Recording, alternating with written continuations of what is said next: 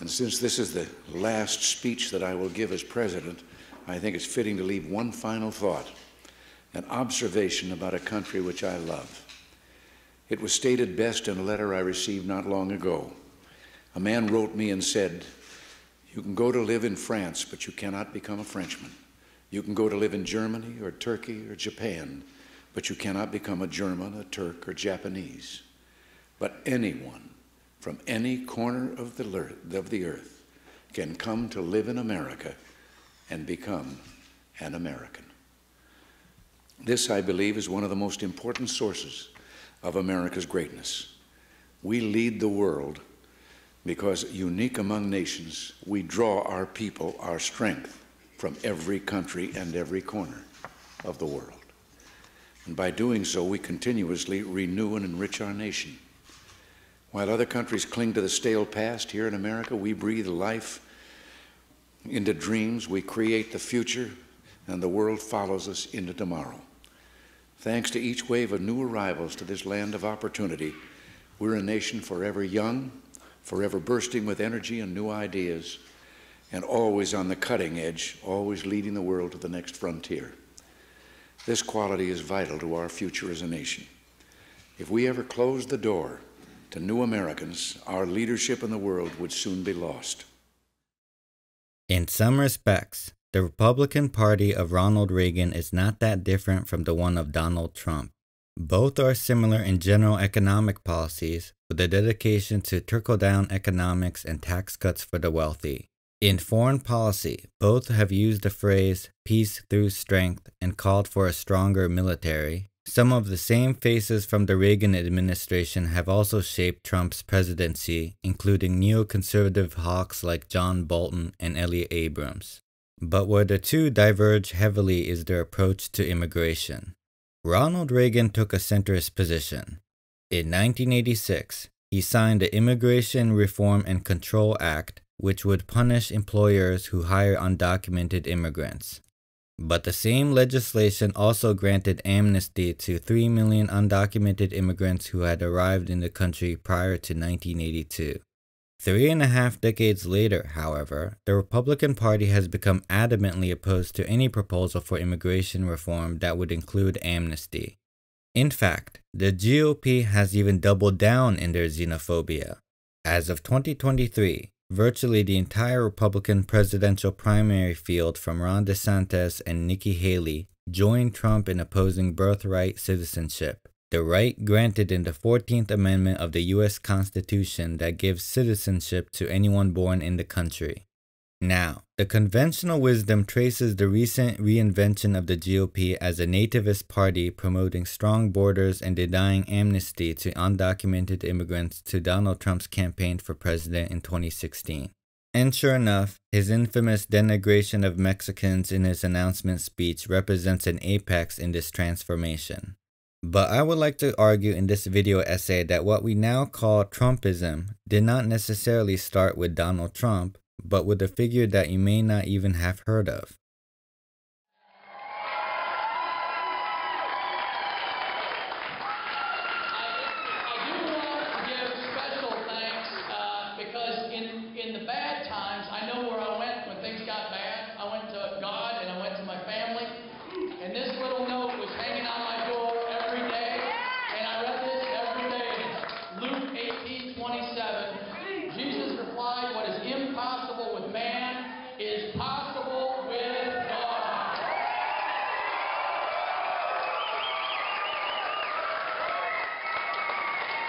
You might not remember him, but this nerdy-looking economics professor is Dave Brat, and you can thank him for paving the way to Donald Trump's presidency. Like Trump in 2016, Brat managed to pull off one of the most stunning upsets in recent American electoral history. In the 2014 Virginia congressional Republican primary, Brat took on sitting House Majority Leader Eric Cantor. Despite being outraised by Cantor by more than 10-1 and having only 2 hired staffers, including a 23-year-old campaign manager who handled communications with a Walmart flip phone, Brat managed to succeed, and he became the first person in history to defeat a sitting House Majority Leader in an American primary election. One reason you might not have heard of Dave Brat is that he literally ran away from the spotlight. On the day after he defeated House Majority Leader Eric Cantor, as the media were eager to meet the giant slayer and the new face of the Republican Party, Brat merely drove out of his driveway, rolled down his car windows to speak briefly to CNN. And I'll be with you as soon as I can. Just so happy with the outcome of the election. And I literally have 1,000 emails, 1,000 voicemails, so I'm just trying to catch up on everything. I'm going to take a few days with my family and just let it all soak in and enjoy it. And thank you all for being here. I apologize that I don't have enough time to spend with everybody, but thanks, and that's it for today. I got to go get my hair cut. All right, thanks so much, sir. All right, thank you guys. See ya. Sure. Today, Dave Brat probably regrets his decision to ignore the press that day. Although his stunning victory ended up changing the course of the Republican Party, setting the agenda for the GOP's hardline stance on immigration, Brat is now little more than a forgotten relic of the conservative movement. Perhaps he might have done more to take advantage of his sudden celebrity. A few years after Brat's win, New York Congresswoman Alexandria Ocasio-Cortez pulled off a similar conquest when she defeated incumbent Joe Crowley, who had been second in line for the House leadership. Like Dave Brat, Ocasio-Cortez was also outraised by 10-1 and pulled off a stunning upset. But the difference is that Ocasio-Cortez quickly seized the spotlight, giving interviews to the media and also appearing on late-night TV. She turned her initials AOC into a household name. In contrast to AOC embracing her popularity, perhaps Brat could not absorb or handle the stress of fame. In any case, he soon faded from view, and his time in Congress would last only 2 terms. In 2018, 4 years after his earth-shaking victory, he lost his seat in a general election to a Democrat. Still, even if Brat is mostly forgotten, his campaign offers a compelling case study, one that can help us understand the state of the Republican Party today. Dave Brat's victory against Eric Cantor in the 2014 Virginia Republican primary foreshadowed the trajectory of the American conservative movement. And perhaps if Brat had seized the spotlight and if we all had paid more attention, Donald Trump's success in 2016 might have been more predictable. In addition to exploring Brat's campaign and stunning upset, I also hope, by the end of this episode, to answer a key question that currently divides many political scientists. Did Trump win because of class, or did he win because of race? When it comes to establishing your worldview, I was curious, what newspapers and magazines did you regularly read before you were tapped for this to stay informed and to understand the world? I've read most of them, again, with a great appreciation for the press, for the media. But like what ones specifically? I'm curious that you... all of them, any of them that have been in front of me over all these years. It may not seem like such a long time ago, but the Republican Party during the Obama era was very different from the one after Trump's rise. Prior to the historic 2016 presidential election, the conservative movement faced an ideological fork in the road. There was a void in leadership, as the former Republican President George W. Bush became quite unpopular with the base of his own party towards the end of his 2 terms in office. This was in sharp contrast to Democratic voters, who tended to have more favorable views of past Democratic presidents. Even the Democratic congressional leadership, like Nancy Pelosi, remained quite popular both within her district and the party as a whole. But by the end of Bush's 2nd term, the Republican voter was angry with the Republican leadership, who are now starting to feel the heat from the grassroots. This, too, was in contrast to the Democratic leadership, who had little to fear from its activist left flank. The response to this crisis among the GOP leadership was to re-energize their base. In 2008, faced with a likely defeat by the superstar Barack Obama, the Republican Party took a gamble and teamed up their presidential nominee John McCain with a conservative hardliner, Sarah Palin. McCain's eventual failure in the presidential election might have caused some in the Republican leadership to balk at fielding future quote-unquote rogue populists to defeat the Democrats. But with the inauguration of Barack Obama, the base of the Republican Party veered even further towards Sarah Palin's brand of right-wing populism, and they rejected the more establishment conservatism of John McCain and George W. Bush. This set the stage for the Tea Party movement. On February 19, 2009, speaking in front of the Chicago Stock Exchange, CNBC reporter Rick Santelli delivered an infamous rant against Obama's mortgage plan, which concluded with the promise to form a Tea Party movement. The viral video captivated conservative viewers and spurred many to mobilize. We're thinking of having a Chicago Tea Party in July. All you capitalists that want to show up to Lake Michigan, I'm going to start organizing. What are you jumping in this time? We should pause to note the irony attending the fact that this quote-unquote populist movement traces its origins to a member of the mainstream liberal media surrounded by hedge fund managers. Be that as it may, the Tea Party movement would develop after Santelli's speech and proved to be very successful at galvanizing the Republican base during the remainder of Obama's presidency. The new Tea Party was not just a new ideological wing. With funding coming from billionaire backers, it developed a strong get-out-the-vote operation and trained supporters to knock on doors and make phone calls. Importantly, while benefiting from big money, it remained a populist movement on the surface. Take, for instance, Glenn Beck's FreedomWorks, one of the more successful Tea Party organizations and one that played a pivotal role in the Republican victory of the 2010 midterms. Backed by this popular TV personality, FreedomWorks organized what they called quote-unquote boot camps for the endorsed candidates, training them on talking points and ways to handle the media. They required its staffers to absorb the material on reading lists that included the texts ranging from the ideological works of Ayn Rand to organizing lessons from the left-wing Saul Alinsky. Leading up to the midterms, FreedomWorks also organized a successful Rally to Restore Honor, drawing about 100,000 attendees to Washington, D.C. The event was famously mocked by liberal comedians Jon Stewart and Stephen Colbert, who responded later that year with their own Rally to Restore Sanity. Although Stewart and Colbert's quote-unquote protest attracted an equally large crowd to D.C., a few days later, in the midterm election of 2010, the GOP gained 63 seats to flip the House. It was the largest House swing since 1948. The Tea Party won, and Glenn Beck got the last laugh.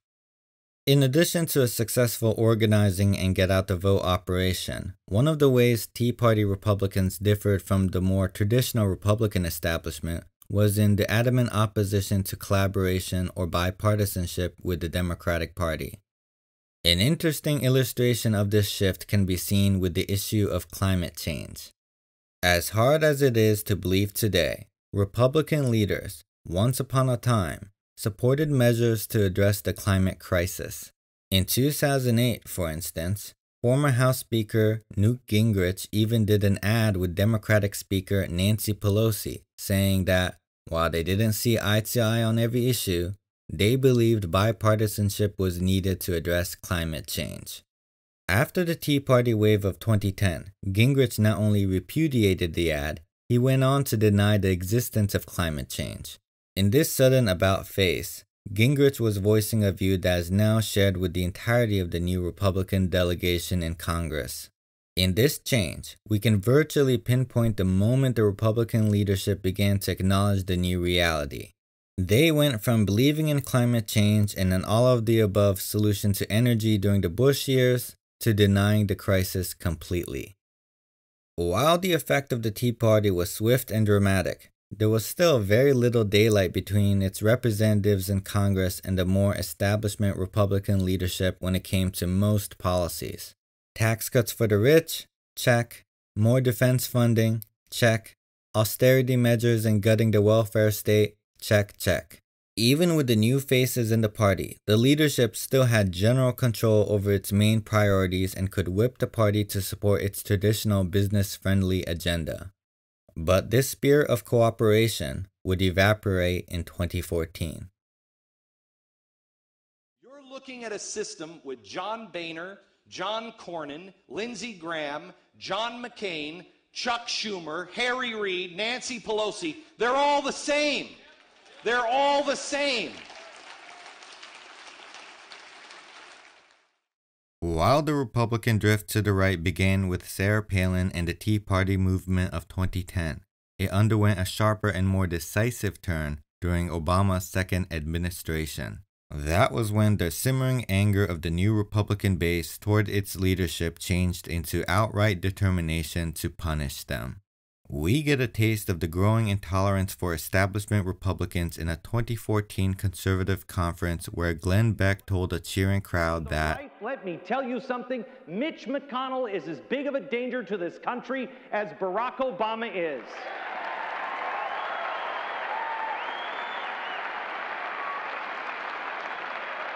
The progressive disease is in both parties. In the same year, FreedomWorks joined a conservative coalition in circulating a petition to fire House Speaker John Boehner for his alleged support for amnesty.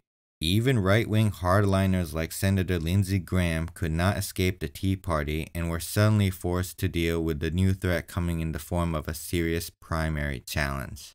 It was around this time that the use of the acronym RHINO, for Republicans in name only, became more of a common insult within conservative circles.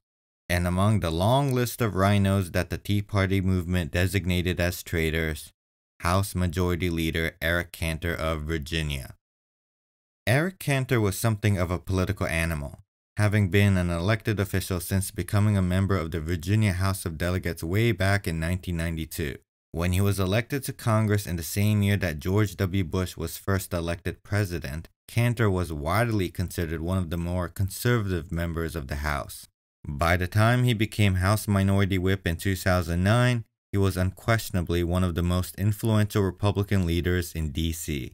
In fact, he was even on the short list of John McCain's potential running mates before Sarah Palin got the final nod. For a man with a political career as long as Eric Cantor's, it may seem quite odd that he did not see the wrath of the Tea Party coming in his direction. We might have expected him to have a better finger on the pulse of his own party. But Cantor's success may have been the problem. Perhaps hubris allowed him to take his congressional district for granted and to spend most of his time in D.C. or at lavish out-of-state fundraising parties. Schmoozing political donors was certainly lucrative, but the money may have also blinded Cantor or jaded him a bit. Cantor had so much cash during his 2014 primary that he spent over $168,000 on steak dinners at 2 restaurants alone. Compare that to the $122,000 that his opponent Dave Brat had spent for his entire campaign at that point. With ringing endorsements from groups like the National Rifle Association, Cantor also seems to have felt it unnecessary to seek support from local groups within his own district. Case in point, when a Virginia-based gun rights group of about 26,000 supporters asked Cantor to complete a simple endorsement questionnaire, the House Majority Leader brushed off the request. The gun rights group responded by making anti-Cantor robocalls to GOP voters in his district. Still, Cantor never seems to have cared for any organization that could not max out donations to his campaign, even if there were local groups that could have helped get out the vote. His top donors were either Wall Street or real estate. They included the infamous Blackstone Group and Goldman Sachs, who both played pivotal roles in the foreclosure crisis. Cantor is a good example of a politician who relies almost entirely on a massive war chest, believing that it and it alone is the key to political success. And, to be fair, there were lots of reasons for thinking this was correct. Even the Tea Party was initially wary of endorsing Cantor as rival in the primary due to the extent of the incumbent's war chest. The National Tea Party group certainly wanted to oust Cantor, but even they didn't think it would be worth their effort and resources to endorse a long shot like Dave Brat. But the success of political fundraising must not be measured in pure dollar amounts alone. Even if Dave Brat was outspent by more than 10-1 in the primary, he did have one advantage when it came to funding. The vast majority of donations to Brat's campaign came directly from Virginia voters. This was in stark contrast to Eric Cantor, who mostly received his contributions from donors in Los Angeles, West Palm Beach, Washington, D.C., and New York City. So while Cantor could boast support from major conservative organizations like the NRA, and while the National Tea Party PACs were skittish about backing his opponent, Brat's fundraising numbers clearly indicated that he, and not Cantor, was the one getting local support. This image clearly did not work to Cantor's advantage, but the elitist label alone was not the ultimate deal breaker for voters. That distinction would belong to another issue that would ultimately determine the outcome of the election. And it is time to provide an opportunity for legal residence and citizenship for those who are brought to this country as children and who know no other home. I'm pleased that many of my colleagues in both chambers of Congress on both sides of the aisle have begun work in good faith to address these issues. Cantor's nebulous position on immigration would prove to be the final straw for the base of the party. The mixture of an out-of-touch politician combined with policies on immigration that seemed to benefit the wealthy was a cocktail that angry Virginia voters were no longer going to swallow. As we have seen, the Republican establishment after the 2010 midterms was willing to go along with the Tea Party on some issues, such as climate change, and dramatically adjust their positions. But, in that same period, immigration was an issue where the GOP leadership and the base of the party did not see eye to eye. Again, this may seem surprising because of what has happened since, but the Republican establishment was not so quick to adopt the hardline anti-immigration stance of the Tea Party faction. The party leadership was, even after their remarkable success in the 2010 midterms, concerned about looming demographic changes and their eventual effect on future elections. The difference was in their approach to the problem. In the presidential election of 2012, Barack Obama won 71% of the Latino vote. This was in contrast to the George W. Bush years, when Democrats only won a slight majority of Latinos. And with the Hispanic community growing in size, and with the white population of America expected to lose its majority share of the U.S. population by 2045, the Republican leadership felt the urgency to respond. Their solution was not to stem the growth of Latinos and other minority populations, but to try to attract more non-white voters to their tent. The Republican establishment, at this stage, was still more neoliberal than nationalistic, and placed their emphasis on increasing economic growth.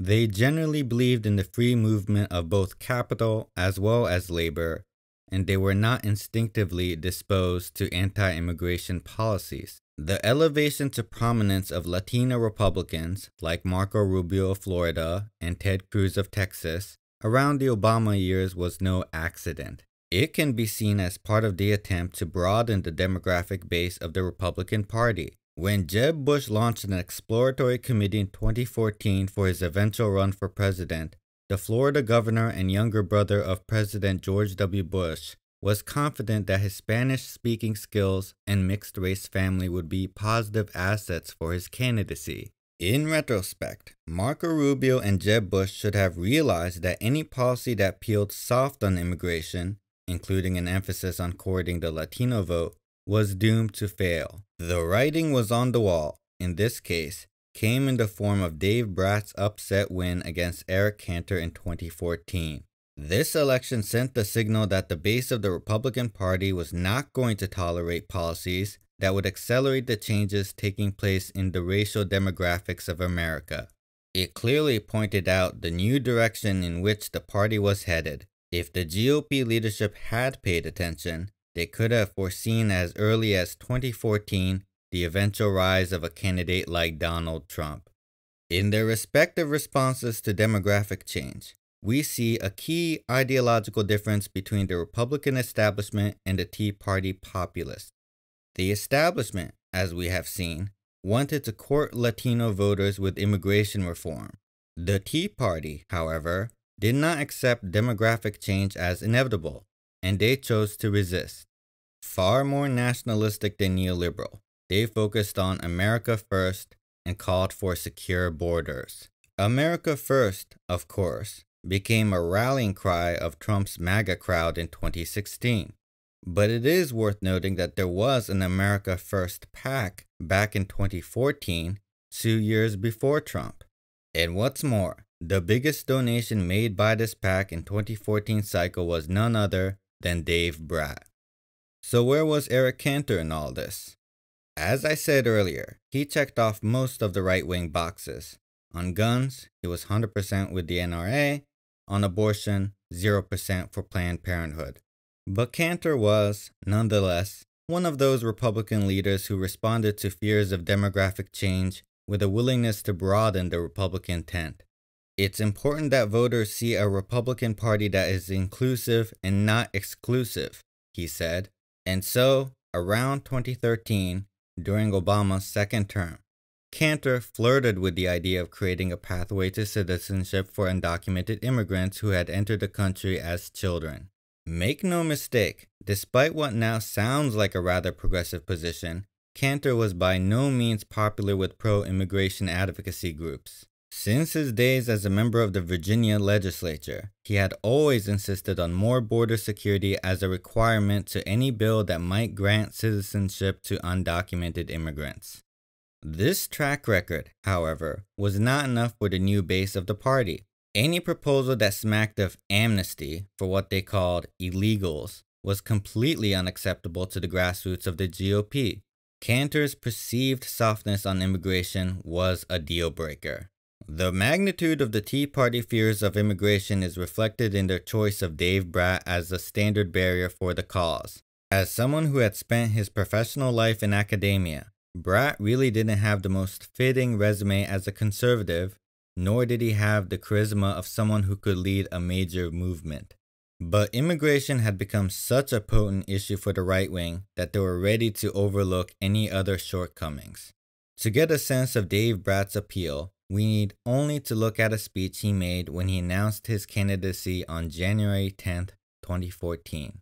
He opened his speech with familiar Republican cliches. He mentioned how people often told him how that America was heading in the wrong direction, how Obama and Pelosi were ruining the country, etc., etc. But in the middle of his speech, Brat struck a chord that clearly differentiated himself from most other Republican candidates. It showed the right-wing base that maybe, just maybe, there was someone who could topple House Speaker Cantor and send a strong message to the rest of the Republican establishment. The chord that resonated so well with the right was his rehearsal of populist principles and a heartfelt sympathy for the everyday man. In the middle of his speech, Brat said, "The ability of the American people to dream takes a hit when the government takes over healthcare, robbing them of their ability to choose their insurance, keep their doctor, and maintain control over their health. It takes a hit when Eric Cantor and others spend their political capital fighting for amnesty, letting others cut in line ahead of hard-working Americans. Dreams seem further from our grasp when our leaders mortgage the future of our children and grandchildren for the sake of political expediency. And the dream of our democracy fades from view when our representatives devote their energies to serving big business, Wall Street, and their political donors rather than Main Street, you, and your family." Every sentence in this part of Brat's speech underscores an us versus them struggle. And in each case, it was the little guy bearing the brunt. Big business was taking his health care. Amnesty for illegals was hurting honest, hard-working Americans. Wall Street and the banks were robbing them of their future. Change a few words here and there, and remove the stuff about amnesty, and this part of Brat's speech sounds like it could have come straight out of a left-winger's talking points. But this was Brat's unique ability. He took typical Republican positions and wrapped them up nicely in a populist argument. He steered clear of social issues like abortion or guns, where he and Cantor agreed, and chose, instead, to focus on the economic impacts of long-cherished Republican neoliberal policies. He used the phrases ruling class and crony capitalism twice in his speech. He also departed from the typical playbook when he addressed immigration. Now, it was nothing new for a Republican to attack immigration policies, but what really resonated with the new Republican base was how Brat attacked immigration, driving home the point that it, like all other failed government policies, was hurting wages and American workers. Anti-immigrant hysteria can be classified as a racial issue, but it is often masked as a component of class politics. After all, there were times in the past when it was the left that was most adamantly opposed to immigration. Examples of this goes back to the founding of the AFL-Union and include anti-amnesty campaigns led by the NAACP in the wake of the Civil Rights Movement. The old left hid their racial anxieties under the guise of protecting the quote-unquote worker. And while the new left eventually became more tolerant of immigration, the right eventually adopted the argument and mastered the art of stoking fears of immigration. But Dave Brat should not be given sole credit for this new invention of right-wing populist rhetoric. Another person who deserves acknowledgement for this was conservative activist John Tanton. You know, when I sit here and I listen to Mr. Brat speak, I hear the inaccuracies. My family's here.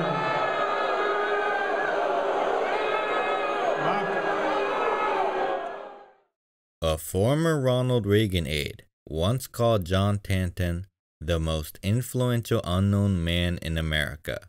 Like Brat, to whom he made a modest political donation, Tanton's relative obscurity belies the impact he has had on the recent changes in the Republican Party. Tanton was originally a generous liberal philanthropist, a founder of local chapters of Planned Parenthood and Sierra Club. He was eventually ostracized from these progressive groups when he started speaking of eugenics and arguing that the less intelligent individuals should be having fewer children. The quote-unquote less intelligent in Tanton's eyes were, of course, non-white immigrants, a point he made clear when he wrote to a large donor to one of his foundations. "One of my prime concerns," Tanton lamented, "is about the decline of folks who look like you and me." He elsewhere warned a friend that for European American society and culture to persist requires a European American majority, and a clear one at that. Tanton went on to found several organizations, including Numbers USA, the Federation of American Immigration Reform, and the innocuous-sounding Center for Immigration Studies. Each and every one of these groups stood in strong opposition to any effort to offer citizenship to undocumented immigrants. These groups masked their founders' racist anxieties and nativist impulses with a quote-unquote pro-worker class struggle approach. They attempted to enlist unions and drafted policy papers on how immigration depressed wages, emphasizing the use of the word illegal alien over undocumented to create a sense of us versus them. John Tanton's anti-immigration movement saw its first wave of victories in 1996 when President Clinton signed the Immigrant Responsibility Act. It was a bill that introduced the process of expedited removal to drastically speed up the deportation process. Tanton-founded groups continued their winning ways in the 2000s by killing any effort to pass amnesty or the DREAM Act. In addition to lobbying representatives in Washington, they took advantage of their ability to mobilize the grassroots. If a DREAM Act was being suggested for a vote, they could quickly recruit an army of volunteers to flood congressional phone lines. A hallmark of Tanton's tactics and measure of his influence can be seen in the way Brat, too, articulated his anti-immigration stance in terms of class and not race. Dave Brat wasn't just going to be more hardline on immigration than his opponent. He was going to paint Eric Cantor as part of the elite, someone who was in league with Fannie Mae and Freddie Mac. Brat would say Cantor was out of touch with the average person and blast him for, quote, saying we should bring more folks into the country, increase the labor supply, and, by doing so, lower wage rates for the working person, end quote.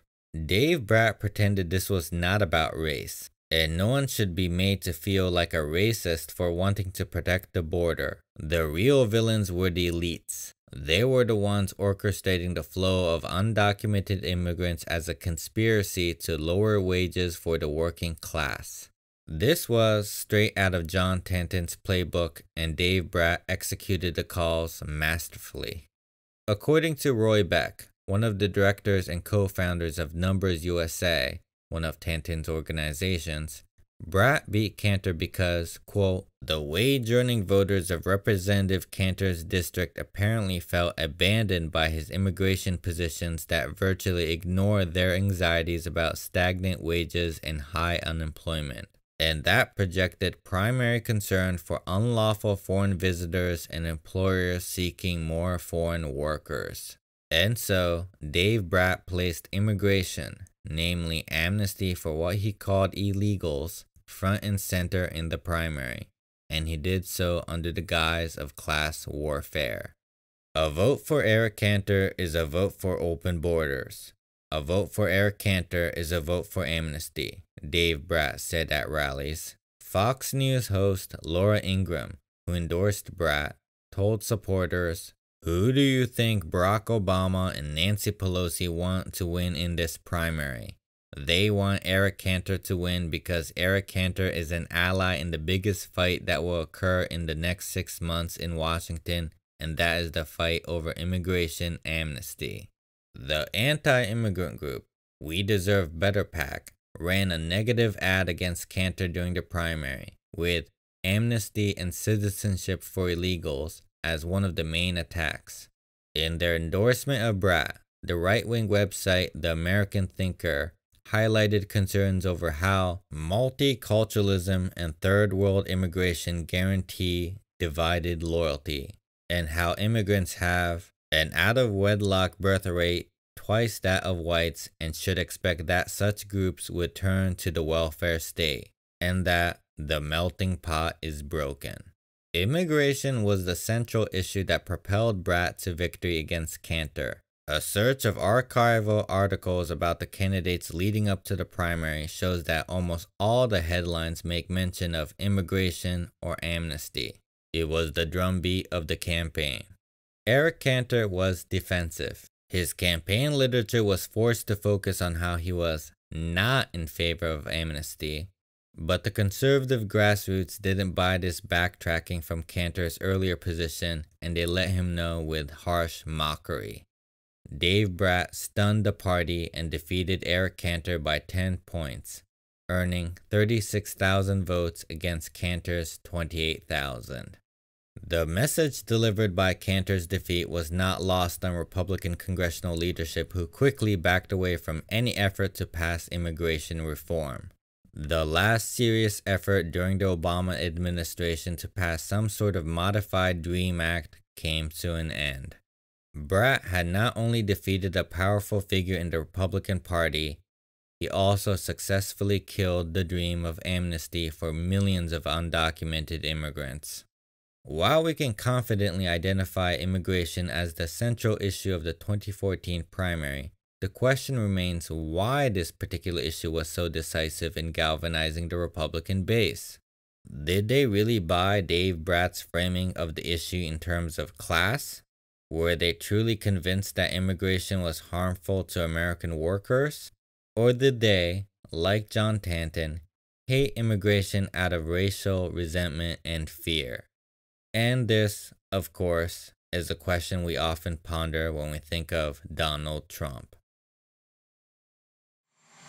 I am the least racist person there is anywhere in the world.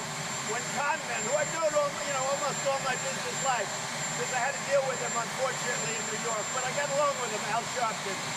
Now, he's a racist. Whatever opinion I might have about Trumpism, I will be accused of being either a race reductionist on one side or a class reductionist on the other. Because when it comes to the debate over the role of class or race in Trump's win, I sort of fall into the middle category in thinking it's complicated.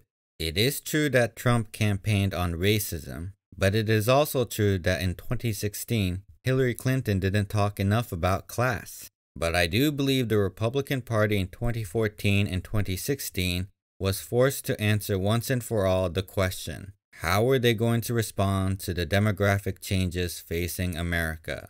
The establishment Republicans answered by accepting the inevitable racial changes in the country and learned to adopt by accepting immigration reform. The new base of the Republican Party, however, rejected this approach and argued for the need to fight back against the changes. But this was all happening against the backdrop of an economic situation that was in fact hurting the average worker.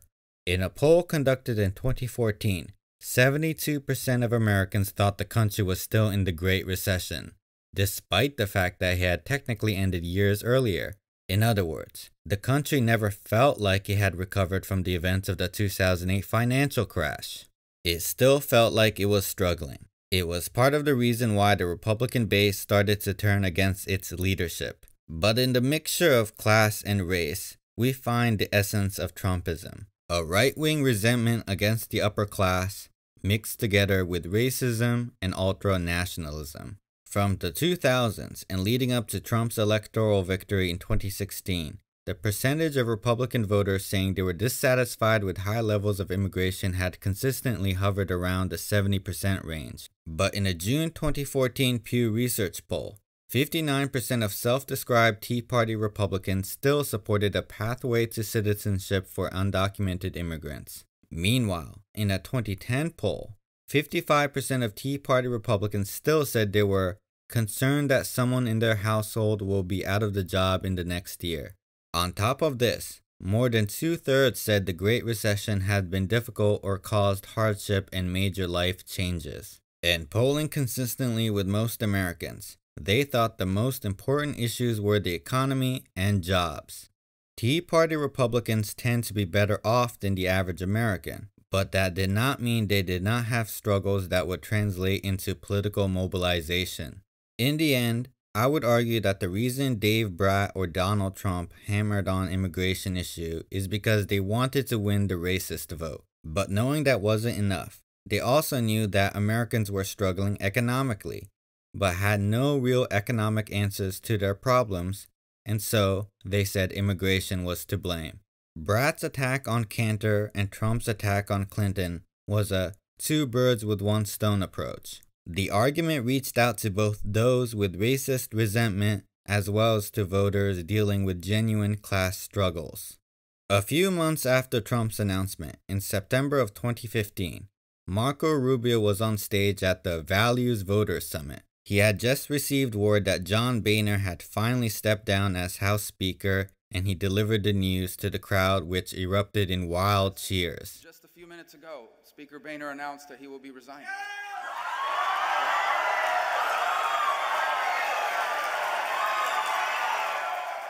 Rubio was visibly shaken as he expected a different response. The moment showed that the Republican leadership had lost control of the party.